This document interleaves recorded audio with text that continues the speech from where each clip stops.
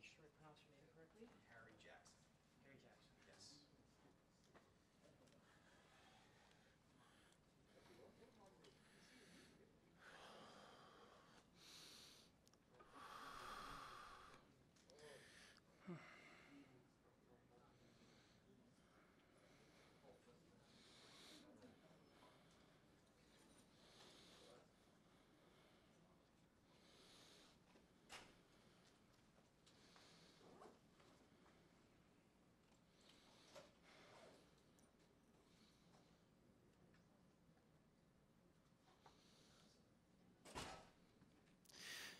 Welcome and good afternoon on this third day of A New Hope. We just want to let everyone know we would love to hear any comments you had about your experience here, whether in real life or virtually, whether positive or negative. Please remember, we will read all of your comments. Please send them to feedback@hope.net, feedback@hope.net. And on to our next speaker.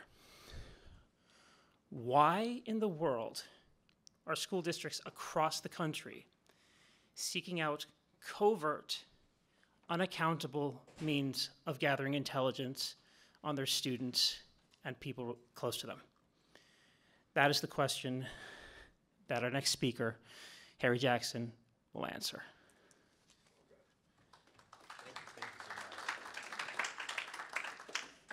All right. Well, hello, Hope. It's my third conference being here. I love coming in here. How many of you are parents? How many of you have kids in public schools?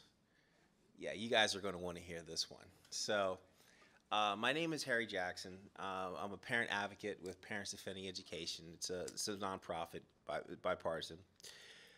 But we've been making a lot of noise. So we're going to talk about this afternoon. Give you a brief introduction. I'll tell you a little bit about who I am, my origin story. How did I come into this fight, which I didn't expect to be in? The evolution, a literal war on parents. I'm sure most of you have been following what's been going on in the media. A lot of controversy, a lot of political partisan divide with what's going on in our schools. I can give you actually some insight into that. Actually, being on the front lines, and I'm actually glad to actually be in front of this audience specifically to be able to talk about like what has been happening, and why parents are reacting the way they are in certain areas of the country. I'll talk about the school social media monitoring policy, what it was purported to actually represent, which most of us agree on, and then how they're trying to modify that to no kidding, actually create a intelligence collection platform that's not just directed at students, but towards parents or anything that might actually be associated as a threat to a brand in the schools. And we can see where that could be potential misuse. Nationwide trends where this is coming out, and I'll give you an update of like what we're doing as parents to actually combat this. How many of you have ever seen these photos? You've seen these? Yeah, okay. One of them's Loudoun County, right? A lot of conservative parents. How about the one to the left? Anyone familiar with that one? That's the next county over. That's Fairfax. That's mostly minorities, mostly left-leaning. There's a firestorm going on in Northern Virginia, and there's a big knife fight that's going on, not between these groups, but between school boards and some of the behaviors and activities that they've been doing, and it's creating like a soup, which is why a lot of parents are fighting, and you start seeing a lot of different alliances, people you would never expect to be in the same room together that are actually talking and are really pissed off. That are going to be running for school boards in the next couple of years. All right, I'll tell you a little bit about myself. Right, so I'm a whistleblower. I actually survived. See that down there? That's the BioWatch program. I actually spoke at the Hope in 2020, where I blew up a $2.2 billion boondoggle at DHS. They tried to strip me of my security clearance. I was on the front page of the LA Times. I actually spoke about this and actually named names. And I actually told people, like, how do you survive being a whistleblower? Like, no shit. How do you do it? It sucks. So if you're going to blow the whistle on somebody, be prepared to, find something else to do. Fortunately, I did keep all my clearances. I actually came back and actually consulted at DHS again. A little bit about my background. You see up there, I used to be a professor at National Intelligence University. It's where we I taught the cyber intel as well as transnational threats in their MSSI program. I also teach at a couple of other universities. University of Maryland is another one. I teach cyber as well as there. My background, I talked about intel community. I started out as a human targeteer. That's the person that actually develops all of those dossiers that you see in your James Bond films, determining people who have placement, access, and accessibility. I've also had experience as a collections manager. I've served as an attaché overseas, helping to do collection operations as well. So, and living in the Washington, D.C. area, it's the spy capital of the world. So when we start seeing something like this happen, pick it out pretty easily. And you have a lot of parents that are also in that community. We see the same thing. We're like, okay, we're going to do something about this. Actually, and I'm currently supporting, I still support 3 letter agencies. Right now I'm supporting FBI. I've been the chief security officer, supporting directly as the chief security officer as well as their information security officer. So I still, I'm still within the community. I'm still doing the same things. I have survived this. So yes, my activism has not has not had a negative impact on my professional career. So I can still talk a lot of trash and get away with it. And by the way, my whistleblowing case, that's actually still open. That is still an investigation that I blew the whistle on back in 2016, when you have a bunch of guys who are using federal funds to go to the Olympics, NFL playoff games, some good old NASCAR events as well from some good old Southern boys and good old boy network, and I blew the whistle on that. One thing that I did do, which a lot of other people I've known who blew the whistle, I actually kept receipts. I actually had audio recordings, and I kept emails, and I did keep all of that, and it's kind of an interesting experience. Not a fun one, definitely not fun, but make sure that you're right if you're ever going to do that. If you're ever going to blow the whistle on something, but if you want to talk to me about that later, I do talk for beer. I get better with every beer that I drink when I want to talk about some of these stories. Okay. All right. So, wow. How did I end up in some of these things? Now, don't pay too much attention to this. I mean, I'm not some anti-CRT guy. I just don't like the way how they try to implement it, which is really the big issue, right? You just can't really discriminate against one group because you can't put a level of human hierarchy. You can't place a value of you can't put a hierarchy in human misery, because especially in Fairfax, it's a very diverse area. Everyone has different issues. But these are some of the things. I was actually the first black president of the PTA at Thomas Jefferson High School, Science and Technology, nation's #1 high school. We're actually serious competition for Stuyvesant. I know I talk trash to a lot of Stuyvesant parents. I'm in contact with some New York parents here. I know New York's got a great education system. But we had a lot of challenges when we talked about the changes to admissions process. Now, I'm a father, right? How many dads are really involved in their kids' school? Okay, you got some. Great, good on you. All right, now let me tell you this. Was it a challenge being involved? Yes, it is, right? Because it's just you walk into, there's that hierarchy, right? I was a single dad at one point, right? And you walk in, you try to volunteer. It's almost like that hierarchy, that alpha female room mom. You know what I'm talking about? Guys, who wants to volunteer? And you raise your hand, and all you hear is a grunt, and then everyone looks right to the mom who's been experienced, and she's like, oh, she's in charge. And as the dad, you're like, okay, all you're going to do is, if there's something heavy to lift, you go do it. I'm like, okay, fine. I'll be involved in my kid's life, my kid's school and education. But this kind of elevated with some of the activism that we've seen down in Northern Virginia, where and this leads up to why would they implement this type of a system, where a lot of parents that started protesting started getting doxxed by school board by activists that have associations with the school board. They would actually put up a dossier and dox parents and actually try to and harass them. For a little bit about me, what I also do, I volunteer a Black Student Fund. They're trying to integrate or desegregate independent schools. And I encountered it when I had somebody call me a segregationist. I was like, what did you just say to me? So it's game on. And then down in Fairfax, Virginia, when a lot of parents started protesting some of the school board policies, they started getting kicked out of their local Democratic Party by school board members, actually holding votes. In fact, I was just on a call an hour ago, finding out like when people try to join like their local Democrat, it's mostly Democratic, and you find out that you're getting voted off the island, and so it's kind of like, okay, it's game on. Those are a couple of things, and I can tell you some other stories that I might interject depending on the time I have of some other crazy things that have happened. So let's talk about schools that are monitoring social media activity. Now, most of us agree on this, that schools they're legally required to have a direct plan to monitor a student's internet presence, what they're doing online using school assets and resources. Typically, they're only empowered to do this on school-issued emails or devices, though it varies by district, and where they might monitor other social media activity for harassment or bullying, so they can intervene. I think most of us will agree on this. Now, most schools are starting to implement social media monitoring programs under the justification to identify potential active shooters, because you typically will have in the initial phases a preparation phase, and when they actually will start acquiring the means to actually develop the attack, you have to move very quickly.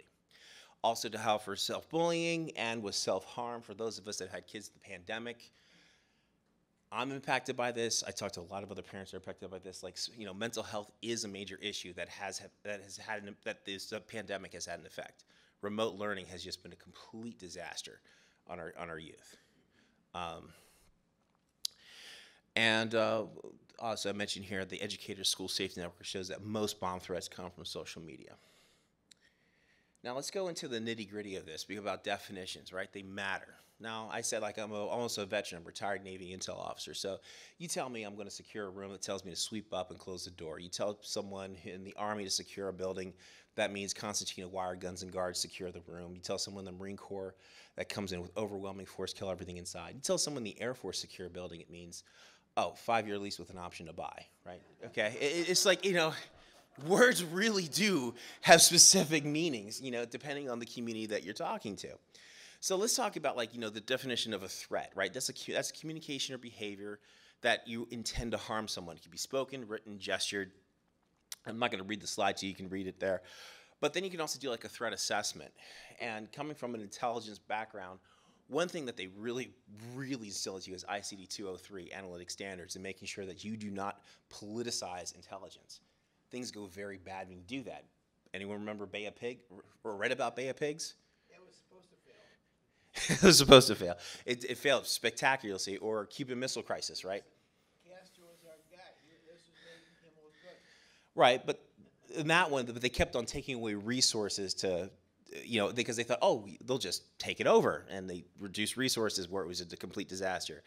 Cuban Missile Crisis, classic case of mirror imaging fallacy. They're like, no, the Russians would never put ballistic missiles in, medium-range missiles in Cuba, because we would lose our minds. And the Russians were like, well, you've got Jupiter missiles in Turkey. We'll just go do the same thing to you. And we came very close to World War III.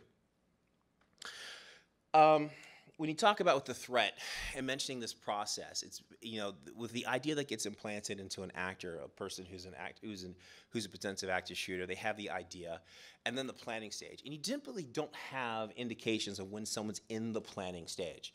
For those of us who have studied like the Uvalde shootings, even Columbine, the planning stages that really doesn't have a lot of visibility. But when you start acquiring the means, like you're actually purchasing like an assault weapon or or acquiring the capability to do that, that's typically when you have that first indicator in which you will require a rapid response, which is why schools have started having social media monitoring to get ideas when people are actually starting to have the idea that they might want to do this to allow for rapid intervention. So our school policy, right, we're the 11th largest school district. They've got over a $3 billion budget, which is DOD-esque type of money, which is subject to rampant fraud, waste, and abuse. And with ESSER funds to help with pandemic learning loss, it's at $4 billion. They put an informal request for proposal. This is what governments use when they want to acquire goods or services from contractors. Now, what's really should be concerning you about this is that Fairfax County, typically with a lot of other school districts around the country, will follow what Fairfax does. New York is an exception. They do what they do. Other states actually follow what New York does as well. but they will typically mirror what some of the larger school districts will do. And this put up this typical RFP to expand the social media research program. Now this sounds, benign, nothing to really worry about until you actually look at the RFP, and then you start realizing, like, oh my God, what are these people thinking? Now this one was to expand it to detect or deter any negative actions or consequences from social media which may be directed to racial groups or any other student or teacher with FCPS. Right? That sounds like a legitimate term. Now, I might bring in some other issues here, but the current process that they have, and most people wouldn't object to us, is that this is already in use in other colleges and used in schools throughout the country. And for example, the use of Social Sentinel, but there's some key differences. Current social media programs do not access your private social media accounts. They only look at private social media, which can be seen by anyone at any time, and they're not for use as an investigative tool. Now, our school board, some of the practices that they've had that have resulted in, some of the behavior that they've resulted in. I mentioned that they associate with activists that dox students, but when other actions that they have taken over recent years, like for example, if you look at Loudoun County, where before you could have you could have public commentary at a school board meeting. You can speak for 3 minutes. You can come to every school board meeting, right? Most of us are familiar with that. Loudoun County, they kind of reduced that. They reduced it from 3 minutes to 1 minute. Instead of the camera being on your face, it's now towards the back of your head. They also have the presence of private security. The sheriff's office will have nothing to do with it because they realize they're just trying to intimidate parents. But they'll have you walk through a metal detector as if you're going through Rikers Island. I mean, it's kind of ridiculous. Most of these people are professionals, and they don't even meet the definition of a true threat. Fairfax County, they reduce it from 3 minutes to 2 minutes, and the same thing, back of your head. They're not going to let you talk if you're criticizing anything that you're talking about. For example, the most recent would be a controversial policy position that they have. Before it was, if you're going to talk about a controversial issue, you have to talk about it in a neutral and objective manner, and you have to present both sides, which sounds reasonable. I think most of us would agree with that because, you have to have an idea that has to fight for it in the marketplace of ideas. But our school board decided that what they wanted to do was to just do away with that and allow issues to be framed where you have certain things that they believe there should be non-controversial, which dealing with race or for whatever reason they thought wasn't going to be controversial, and they would basically say they're going to have one side, and a lot of parents are backing at this. And may I remind you that some of these people have done such an incompetent job within office that when they start purging people from their own Democratic Party, people are going to start looking for alternatives, which is why you're seeing what's happened in Northern Virginia. What happened in Virginia happened. Particularly if you look at Youngkin's election, most of those people were basically people that got kicked out of their own Democratic Party. The proposed use that they're having because of the increasing criticism that we've seen is that they now want to create and hire a vendor that actually has no limits on data collection or searches. Anyone see an issue with that? Yeah. Or how about deep scams on dark web searches? Now, what that means that basically, well, a lot of the data, 90% of your intelligence is unclassified, and you can find a lot of people when you find stuff that's not publicly available on open web searches. So you can pay for a service, you can find out metadata. You should be used to crawling for metadata when you're trying to find information about somebody. Use of all source data, is that what the question, or is it? Okay, all source data intelligence means any type of source of information. So, and I'll go into this. For example, what information is your child reporting to you? Is reporting to the teacher.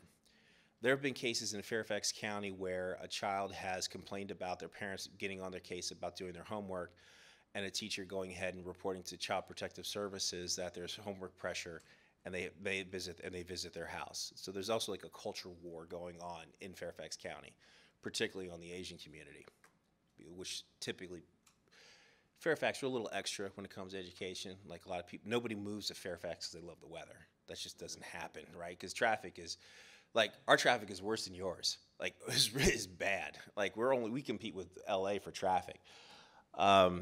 All source data could also be what could be reported from other parents. The problem is that because they're developing this capability and they're immature, they don't vet their sources and they're not adhering to any type of oversight, which the intelligence community certainly has to do and has been held to account during the Church and Pike committees. So this kind of goes into some of these abuses of power, warrantless wiretapping we've seen since 9/11. You've seen a growing surveillance society, such as the FBI's investigative data warehouse, the Patriot Act, the Real ID, the no-fly list, which is still a problem. You can easily to get on that list, but hard to get off when you get vetted. You know, everyone familiar? Some of these seem familiar. And number 6, we can talk about the attacks on academic freedom. So this kind of goes like through a history here. We look at this RFP. I'm just looking at my time. You can see up here the Church and Pike committees. McCarthyism, they wanted to go after suspected subversives, communists. CIA during the Nixon era and under Bush administration, the surveillance state grew exponentially within this country. And it's been leveraged by subsequent administrations since. So let's talk about this RFP and why you should be scared about this. I mentioned that Fairfax County can serve as a test bed what other school districts around the country can use. So this RFP, and I actually published an article about this, and I'll show you the impact that it's had. The first one, it goes through actually I'll back up here. This RFP literally goes through all 5 steps of the intelligence collection process, from planning, direction, collection, processing and exploitation, analysis and production, which is where the real subjective abuse can happen, and dissemination. The speaker before me had mentioned before that humans can understand a narrative, but however, if you politicize intelligence, or if you start layering, if you start having biases such as layering, mirror imaging, or hurting type of bias, really bad things can happen, particularly on who you share that analysis with, because you're saying that you're supported with data. In step 1, we talked about with planning directions, where vendors have to show the ability to define assets such as persons, brands, facilities, and products. And when they talk about a brand, this can mean anything from groups, facilities, to students, to the school district's reputation and name. Let me tell you how ridiculous how absurd this is. If you're in the intelligence community, like if you're in law enforcement, what's the threshold before you can collect on a target, right? Probable cause? You have to have probable cause to start collecting. What's the threshold in the intelligence community, which is a much lower threshold? It just has to abide by your mission. The only thing that really gets you in trouble is if you collect on a U.S. person, or a Five Eyes citizen, or a person who's a green card holder, or in the United States. And because if you start doing that, you better be able to tie it directly to whatever mission you're trying to do. If you're doing counterterrorism support, it has to tie to that. And you can only keep it for a specified period of time, and you can't have a record of collection where you can refer to it back again. If it's a brand, a lot of it is a political initiative. Now, Fairfax, I mean, most people could probably agree with some political initiatives, but what happens if you go to other areas of the country, right? You know, think like Texas, Oklahoma. You know, that it can get pretty, or Mississippi. It could be this could get abused. The protecting the ban can include initiatives, agendas, and information that could embarrass FCPS or school board members. This is why you have whistleblowing. You're not supposed to classify information just because it can cause embarrassment. That's why you actually, I think we all agree on that. So if you have something that's embarrassing to a school board member because it's complete incompetence, they want actually to know about it. The vendors could build indicators and warnings. Now, I've actually worked in I&W in the Pentagon. So intelligence working must be able to save queries and set alerts for active listening, so interaction with your targets.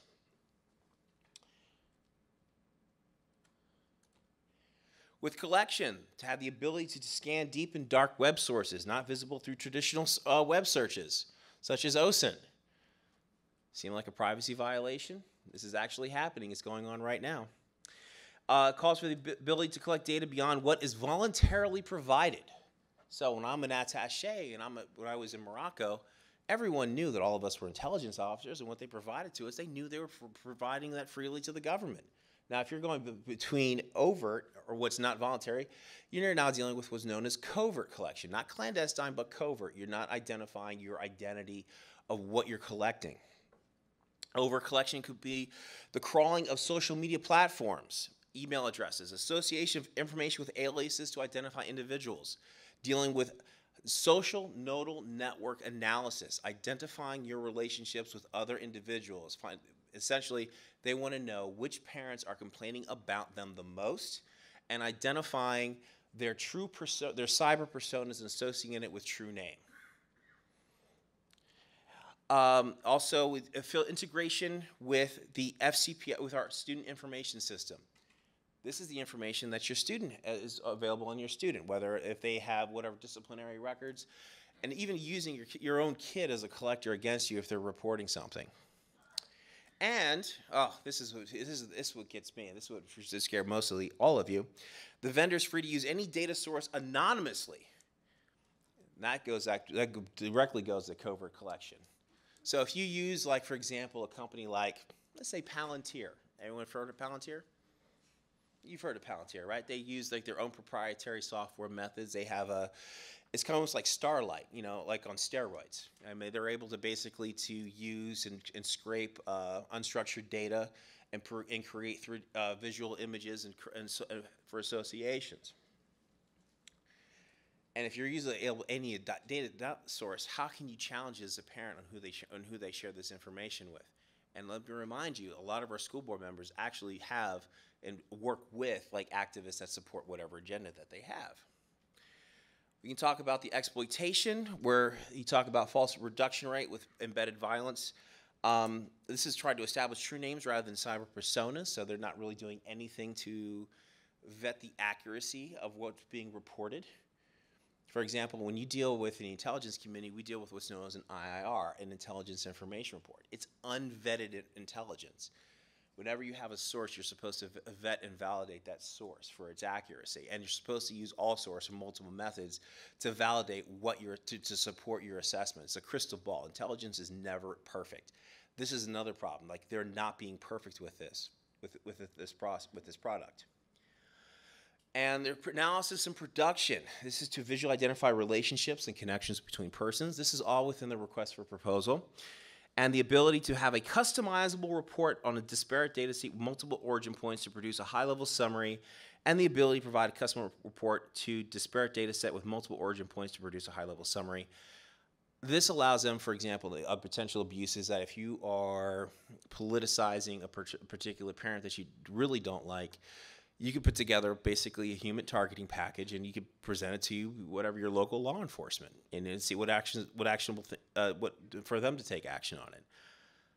Potential for abuse, absolutely. Particularly if it doesn't adhere to any type of analytic standards, it's not subject to any type of oversight. This kind of helps with my other potential abuses. Who's reported? How's it presented? Does it meet Intelligence Community Directive 203 analytic standards compliant? Probably not. You know, if you're in the intelligence community, it takes about 8 years to become a subject matter expert, to be a competent analyst, to know actually subject matter. Now you're just going to throw this open source capability in the school districts because you're not liking the criticism you're receiving from parents. And just to help you to kind of going back, like for example, in Loudoun County, that earlier photo that I showed, they actually had a school district where school district officials were on a secret Facebook site collecting information on parents that were criticizing them. One was a gym teacher that spoke out. You know, they had criticized whatever transgender thing. Just, you know, people exercising their First Amendment rights. And then you had the September 21st National School Board Association where they wanted to invoke the Patriot Act against parents. Now that was interesting. Like, I am on the ground level. At the time, I'm working in Quantico. I'm directly supporting the chief security officer. I immediately self-reported that one. I said, guys, I'm going to be showing up on this one. And you think that was scary? Like, if you look at that memo, it directed the FBI to set up a special task force to work with law enforcement and to set up dedicated architectures to actually look into these threats. Now, mind you, there was absolutely no reporting on actually a true threat that would merit a national capability. Certainly none that would ever exceed the capabilities of what local law enforcement would happen. Well, I mean, he got a letter from the National School Board Association. Merrick Garland decided to write a letter. You know, and also remember, Merrick Garland's son-in-law also runs Panorama Education. So like there's a bunny connection there too. But, you know, there was the outrage from parents when that happened, and you saw a lot of states immediately separate themselves from the NBSA. If you're what federal law? None. Absolutely no federal law that you're breaking. What's that? It's like, we don't need no badges. They don't need a law. They can do what they want because nobody's got the balls to challenge them, except you. Well, no, there's a lot of parents, like, they really fucked up in D.C. Like, they... Well, they picked a fight with, like, parents. Like I said, like, so many of us are, like, in the IC and law enforcement and DOD communities. Like, we're not taking this. You know, and, like, and then when you kick us out, like, we moved there because, one, it's diverse. Two, the school district's really good. And it's like, when we start seeing this kind of crap go on, like, most of us have been in, like, in areas and in high-threat a lot of us have been in countries in high-threat environments, and we kind of recognize this type of behavior. So, we're gonna start giving it back. So this kind of goes into like this slide, like how most of us felt. Like mostly all of us, like we were really happy, we were comfortable. This is why we moved to Fairfax, right? And then things like kind of like changed in like the last 2 years. We're just kind of like, all right, this has gone on far enough. This has happened in other areas of the country, like in Michigan. You had Michigan school board members that were having collecting dossiers on parents. And this one from Michigan, this was when they were monitoring the social media accounts of parents. I'm sorry. Arizona was when they were collecting dossiers on parents. Can you imagine you sending your kids to school and you have a question, all of a sudden you're finding out that you're being in a database? They're collecting it on you. And it's not just one kid. What if you have multiple kids? How many have more than one kid in the school system? Yeah, they're collecting a lot of information about you when this is coming through. Some of the takeaways, anybody with this capability could be deemed a threat to the brand. So if you're a mouthy parent at a PTA meeting, and they will come after you at PTA meetings, can be subject to an apparatus that's supported by, you know, $1 billion war chest. We talked about the NBSA. We talked about, I mentioned before, the Loudoun County. Within schools across the country, other school districts that use social media monitoring. However, it hasn't been modified to expand the collection capability beyond students. Some other issues dealing with, if you do have this apparatus, how secure is the system really? We talk about some of the cybersecurity incidents in 2016 within the U.S. On the average, there's about 2 school districts every day are popped with like ransomware or some other incident. When I did a FOIA at my local school board, I found out that, one, they don't have a log retention policy. They don't have an encryption of data at rest or in transit policy. Again, like working in the federal government, like some of us, there was a speaker earlier at this conference about Executive Order 14028, which is having a huge impact. There is hope. We have the Children's Online Privacy Protection Rule, or how are they going to be protecting this type of information. Prohibitions against mandatory collection, user prohibitions, retention, and security. And, well, I'm going to have actually time here to answer about questions for 10 minutes. So I did actually blow the whistle on this one. I actually did publish this article in my findings back in March. And an update on how this had an impact is that they pulled the RFP. They pulled the request for proposal, and then they republished it. But when they republished it, they didn't put any details as to what they want to use, as what they want requesting from vendors. I mentioned before, you said, like, who's got the balls to fight these people? So, like, I'm a group of a lot of pissed off parents, and what we ended up doing, we ended up creating our own shadow board. So think of this like as Mystery Science Theater 3000. Where we actually stream our school board meetings, and we get reports from other teachers and other parents, and we are putting them on blast. Like it is raw. And we have like in this one we keep a Zoom meeting. We allow everyone to come. I mean, if they're going to start limiting comment, and we this idea exploded when one of our school board members said we're going to eliminate public comment because it's not conducive to our agenda. And we're just, oh, I know, I hear you.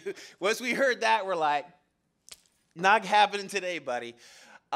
So we launched this, and even on our second episode, we actually have 4 times as many views in the actual school board stream. So, yeah, it's interesting down in what's going on in Virginia. Here's my contact information. You know, I've got a Gmail. I mean, I'm pretty open and social if people want to contact me. So I'll leave some of this open for questions. Somebody's got a question about what's going on down there and elsewhere. Yes, sir. Thanks for the help. Not surprised about this, but I think this shadow school board idea is a great idea. But these school board people are like the lowest level elected officials. Yes, they are. You gotta expect it's going to be not just the same, but worse for higher level officials. What are Congress people using the Capitol Police to monitor their political opposition and so on? I like what you're doing. I think this shadow board idea is something that could be done at higher levels where there are more abuses. And I'm just wondering, are you planning to look at similar things happening at higher levels? Well, that's a great question. Are we looking at higher levels? Well, right now I've got a 15, 14-year-old and a 16-year-old, which is, I guess, why I drink. But but we are looking to expand. We actually are helping other parents set up their own shadow boards to understand what their school board members are doing. And you're right. Most of these are the lowest level officials, and it's unfortunate because, in my view, like the school board races are probably the most important because they're impacting your students' lives. We're in this case, like we're not giving them any place to hide. We actually have like retiree and volunteers actually showing up at the work session meetings. We can actually hear in real time what they're thinking and the matters that are integral to the decision making process. And for those for Fairfax, it might be like also in the similar in other school districts. A school board member, if more than 2 of them meet, they actually have to call a meeting, so they can't just meet in secret when they talk about their. Yeah, they're not liking this, and we actually had an impact on the last school board meeting because they weren't expecting. We had an older gentleman who's retired. He's like, "Hey, I got all the time in the world. What do you want me to do?" And we're like, "We want you to go to their retreat, their offsite, their retreat, as well as their work session." Now, before this year, they used to actually put the recordings of their work sessions, and then because they're getting a lot of heat, they decided to no longer do that and just publish minutes. And we're like, okay, are these minutes really accurate? So why don't you show up there? And he did. The gentleman's name is Mark, and they wanted to push in a bias incident accountability program. Which you're kind of like, well, what does that mean? Well, it's very generic, it's overly broad and vague of how you can report any type of instance of a microaggression or a bias. But you're like, okay, well, is there any type of reasonable person standard, or is there any type of compelling interest? And they really couldn't articulate that. I hope that answers your question. Yes. Yeah, so I mean, probably not everybody in the room agrees on the political layout of how this is going on. But Okay. for you as an intelligence person, I mean, we can all agree on a baseline. We don't want our kids to be hurt by somebody else. Correct. We don't want our kids to hurt themselves Mm-hmm. because of emotional distress. Right? Correct. And I think there's probably plenty of people at this conference who would go, okay, well, if bullying. Okay. Or handling that is the kind of thing, anything that where trans children are being being told that they don't really have a right to exist, right? That is the kind of thing that causes mental distress, and the kid might. That's horrible, and that's why you have these programs that are out there to identify that and to intervene. Right. So my question is sort of for you as an intelligent person, what would you recommend instead in the way of identifying violent incidents before they happen, or identifying mental distress? How do we do that instead? Well, I'm not criticizing the intent between identifying mental distress or a violent behavior. What I'm criticizing is the expansion to the word brand.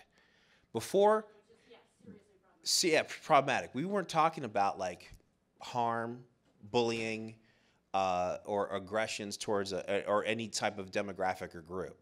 Like that's not even on the table. Like everyone agrees with that in a Venn diagram. We're talking about like once you start talking about a brand image, or now you no longer have or even a process in place of analytic standards. If you have a problem with a parent, because some parents get problematic, and you have no means for how you're going to share the information, who do you share the information with, how long do you retain that information? For example, if you're a parent who has multiple children through the school system, you can collect a lot of information on that parent.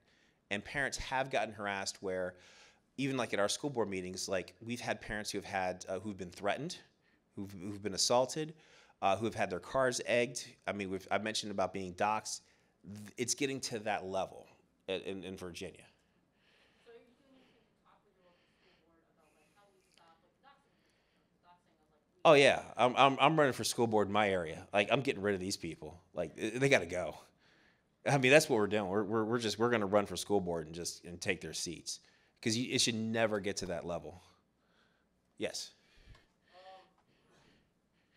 How do you identify causes or issues that are going to have some sort of, you said the group is nonpartisan, Right. going to have some sort of overlap, and how do you prevent the group from getting wrenched into One or the other. So it's interesting in Fairfax, like it's a soup, right? So everyone who's fighting against them, they just want to label us all. Everyone is like right wing.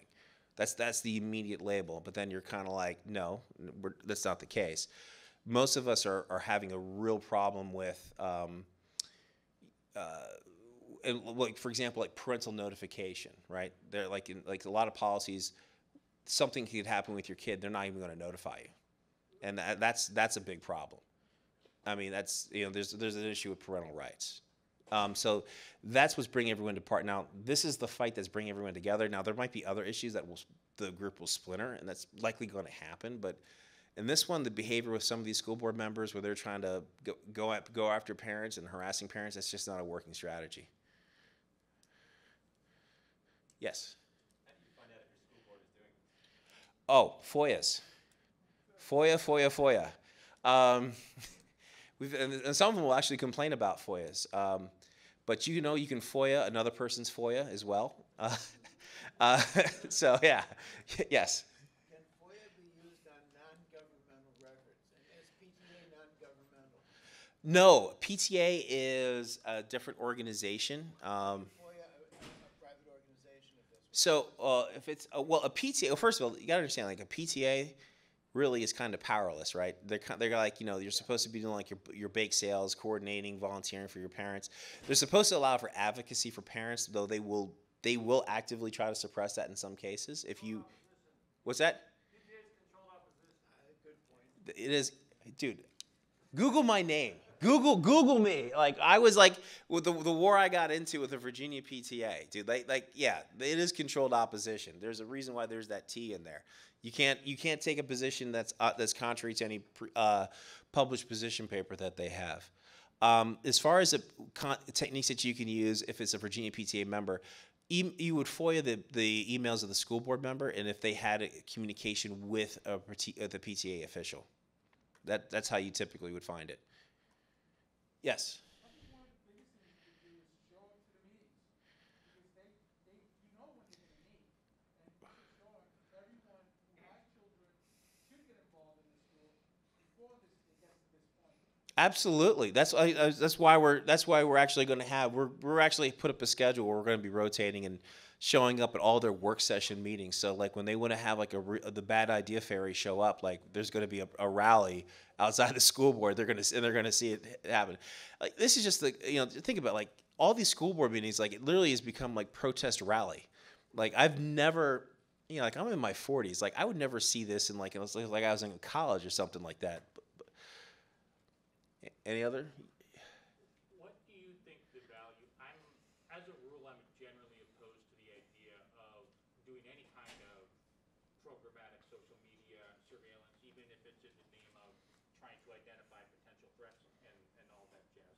I guess I'm just curious what the value is of having those automated systems there versus just making sure that you have the capacity and the ability to do retroactive, like someone makes an act, like I was bullied by this person on Twitter, then they made threats against me on Twitter, having the ability to just go in and archive those tweets versus having a bot scrape social media proactively. I don't see the need for that second one versus just having. No, I would agree with you. If you're having somebody who's being threatened, I mean, you should be able to look at it, be able to perform like if it is like a true like a bias incident, because that would certainly like escalate like how you would respond to that or remediate that issue. But yeah, but in this case, this is actually like trying to control your opposition or criticism. Like this is and under the guise of like we're trying to protect kids, but we're really trying to like keep parents in check. That's kind of that's that. I'm hoping that's the takeaway. Yes. You mentioned, moments where the school said, like, we're not going to notify parents about something that's going on, Right. something you're concerned with. Can you clarify under which conditions you're saying specifically that they're not? Okay. Well. Okay. I'll bring that up. It is a sensitive topic, but for example, in kindergarten, if your child wants to change their gender identity, they're not going to notify the parents in kindergarten. And that's in training material. I think most parents would want to know if their child's going through some sort of identity crisis, or if they're having gender fluidity. They would want to intervene. They would want to be they would want to be there, or most parents would want to support. Now, you're going to have the one-offs where some parents aren't supportive, and that should be handled on an individual basis, right? But Are those really one-offs, right? Because there's some children who will go home and their parents are going to come down on them with a ton of bricks. well, then you do you handle that, right? If it's abusive, right? Then you handle that appropriately. But does the policy work if you're just going to say for across the board you're not going to involve the parent? Because you do have some parents that are going to even intervene and support their children. So why wouldn't you bring in those people in the support network? It takes a village to raise a child. Okay. What you mentioned very early on in the. Oh, sorry. So yeah, one more question. Yeah. Well, I've already asked, so I'll Okay. turn it back over. You mentioned early on in the presentation that schools are required by, I can't remember if it was like federal law or something, that they have to do some form of social media monitoring. Could you talk like from whence does that mandate come? From where is it coming? So that's coming from if you're using like your school assets or computers to do like inappropriate usage, like if you're using it for like porn or for furtherance of a crime, that's you're supposed to have some accountability for that. So it's like through the funding mechanism. Yeah. If I can join in the conversation. Yeah. Between you and me, Gus, maybe. As a parent, I would say that while there may be there are definitely parents who might want to harm their children. I think that by and large, 99+% of parents want what's best for their children and want to protect their children. Absolutely. I think that creating a framework based on the idea that the parent should be treated as like a hostile actor vis-a-vis their own child, and that the school board should, as a general rule, intermediate and potentially discourage communication from the child back to the parent, or say we the school board need to, our role is protecting children from their parents. That to me as a parent is a completely anathema, and it makes the school board basically is setting themselves against as an enemy of me, because I can't accept as a parent the idea that I should be considered that parents are threats to their own children, whereas some sort of benevolent government agency knows what's best. And that's why you have this war that's going on, right? Because you're creating a lot of distress on parents. Nobody wants to be able to send their kids to a school where they don't know what's going on. Like that's just not gonna. It creates conflict. Yes, sir. So, what you said, you're running for school board, you're in this organization. Okay. You have Fairfax County Public Schools as a model that other schools follow. Of course, you're going to get push from the audience on this. So, can you, if you win election to school board, if your organization has influence over future school boards, can you make sure that Fairfax County Public Schools starts adopting and publishing model policy